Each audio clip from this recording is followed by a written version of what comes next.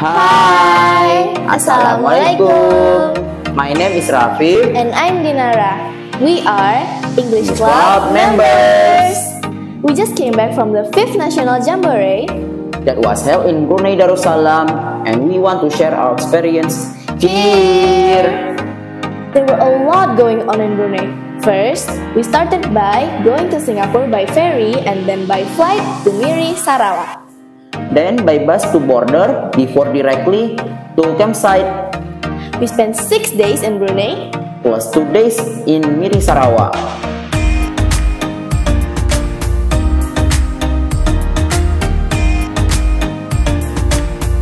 One of our activities is visiting the local people and acknowledging their culture. We greeted well by them and watched their traditional dance. We also planted some trees along with the locals.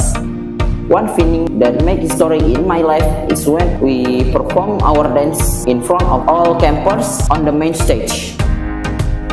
We practiced this 3 weeks earlier. We got a little bit nervous during the performance, but Alhamdulillah, We did well.